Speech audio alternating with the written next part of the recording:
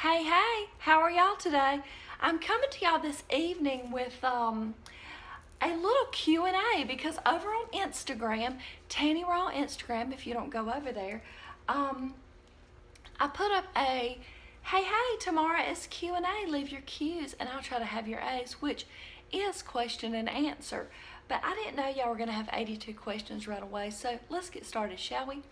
And by the way, just as a disclaimer, I come to y'all with the answers from my own life to your questions, and you can take it or leave it at your own discretion. Do you know what I mean? I just know what's worked for me, and I know what's worked for hundreds of people that I work with all the time. And that has brought me to really realize, I already knew this, but really drive it home in my mind how different people are and how their bodies are working different and they're in a different place. And it is very important to embrace people where they are, love people up to their next level. No matter where they are, the key is loving them up to the next level, encouraging them, and taking encouragement yourself. So let's get started, shall we?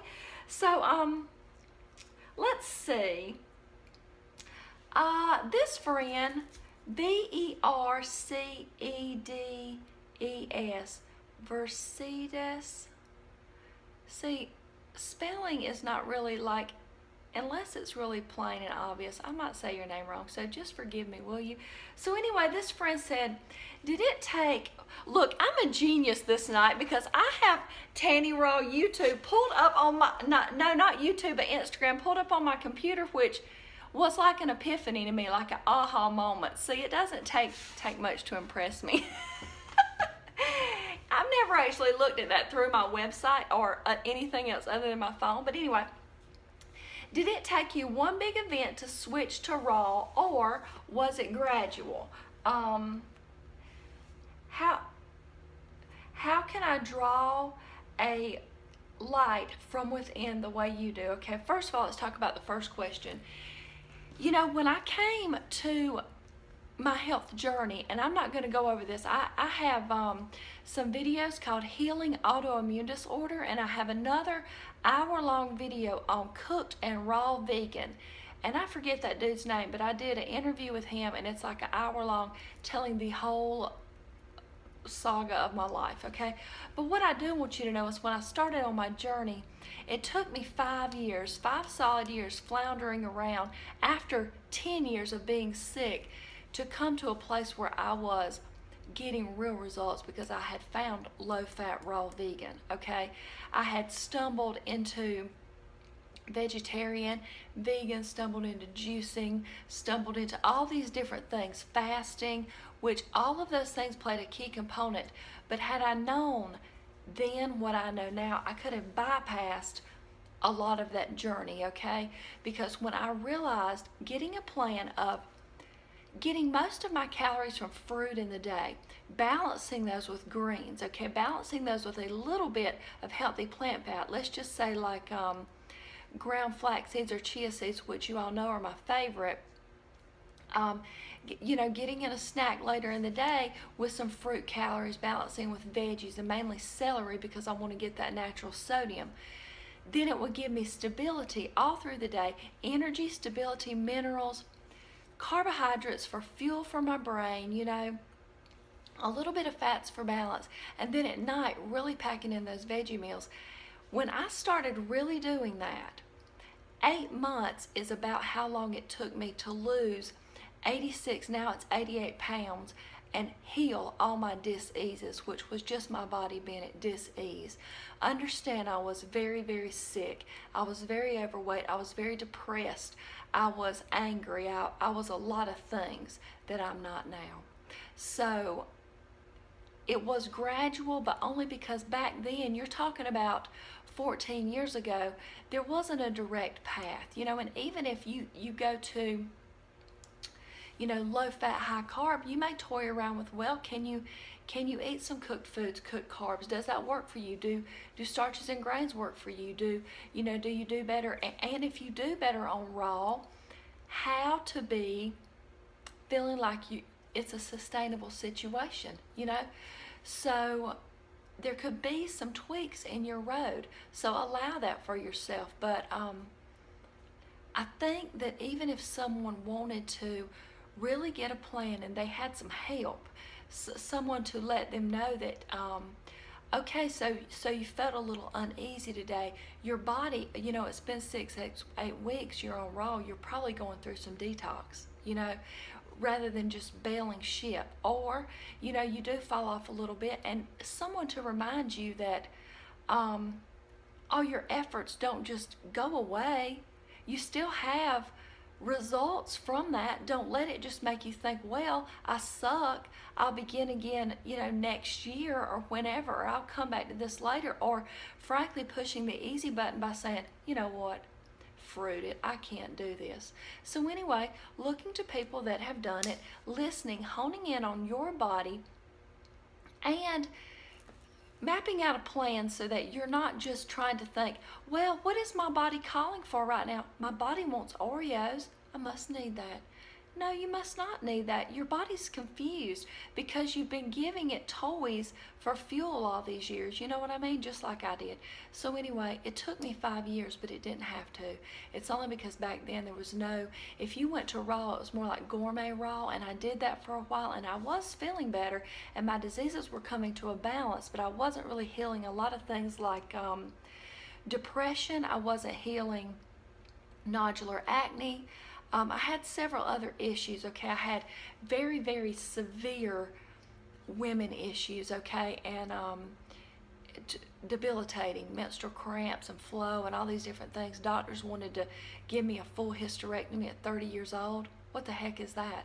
And then even on down the road a little bit, wanted to do this uterine ablation where they run hot water up inside you to make scar tissue so that you don't bleed anymore. Something about that doesn't seem natural, you know what I'm saying?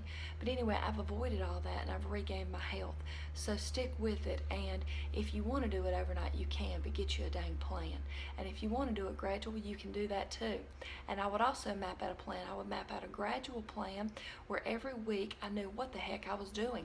Next week is not going to be the same as this week because I'm transitioning. Or say you want to give yourself 3 weeks on everything.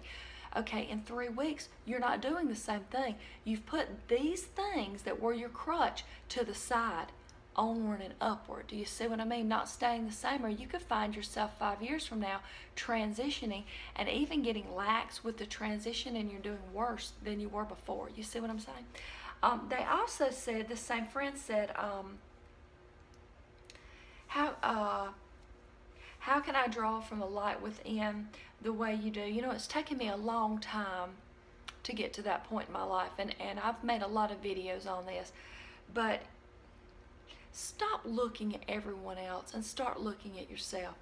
Start making a journal and bringing things to judgment the way you talk to yourself. You know, do you say, you know what, you're just disgusting, like you can't blank. You are blank. You talk to yourself like you certainly wouldn't talk to your mother like that, probably. You wouldn't talk to any friends. Friends are a better example. You wouldn't talk to your friends like that. You wouldn't talk to someone else's child, even in a shopping mall like that. But you talk to yourself like that. We have to start loving ourselves first so we can love everybody else. Loving yourself first. And it's not selfish. It's selfless.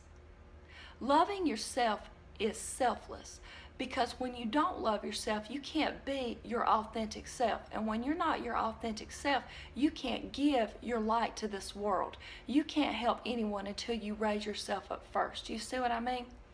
So when you love yourself, you can come to everybody else with your positive, enthusiastic energy, or your low-key energy, or whatever expression. You know what I mean? Loving yourself first. That's how you do it. You draw from within by loving yourself first. And then she had a lot of good points here. She said, how can I promote raw veganism with positivity? How can I just be positive instead of depressed about all the animals and sick people out there? Well, you know, when you first come to veganism and raw veganism, plant-based diet, even you turn vegetarian, or, you know, and it's a very different thing, and you can feel like you're up on your soapbox and you're looking at all this, and I'll tell you what though, when you're down and depressed about that and you're like, am I shining my light on anybody like this? No, but I am like this. Do you see the difference? Showing your love, going to where people are, and starting by, when you're talking to people, listening, and not listening to listen to be ready to respond. Listen to hear. You know what I mean? Feel, felt, found. I understand how you feel. I felt that way when, but I have found. Do you see what I mean? Do you understand that method? I know how you feel by connecting with this person or these people some way. You can find a common ground with almost anybody, okay? I know how you feel. I felt that way when, and you feel like a real authentic place where you felt that way. You know what I mean?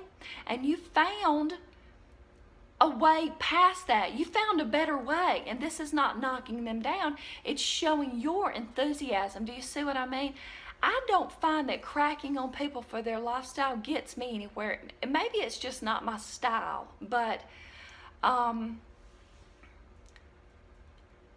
just not going to go to a Christmas dinner and crack on everyone else's food.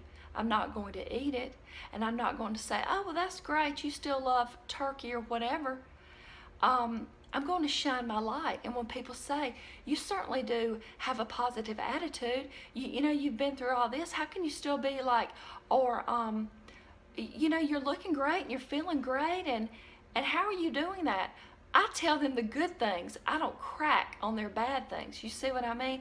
And I think the longer we've been in this, the more you start to see that when you can go to people with love, shine your light with love and enthusiasm, that's when you draw people to you. You know what I mean? And even if you don't feel that you've drawn them closer to you, I remember years ago I had a boyfriend when I was about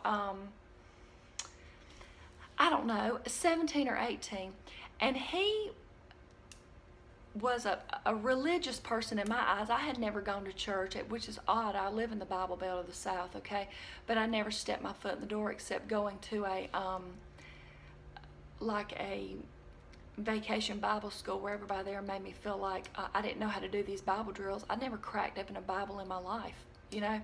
So anyway, he started to kind of tell me his testimony at one point, and my show is clearly not about religion, but what I'm going to say is I heard him then, but I didn't take it to heart till later, you see. But I always remembered that seed that Jeff planted in my mind, you know.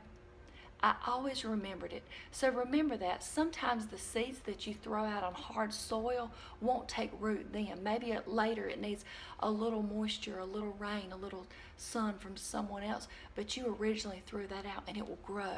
You know, that's what it's about, not taking credit. Shining your light, and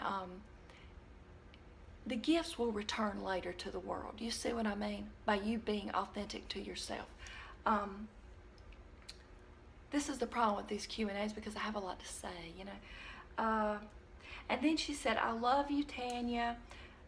Tanny, you're a great role model for people of all ages and lifestyle. I hope I can be like you one day. That's really sweet. I'm just a person. I'm just a person. I'm just a girl in the big world. I'm just a little girl who became a mom that's trying to be a grown person that's trying to do the best I can. And you know, as you become more of who you authentically want to be, and people say something like that to you, pull it inside and say, thank you. You know, say thank you and continue to shine your light. So anyway, I will come back to y'all maybe in just a minute with a more hey and hey Q&A. Bye.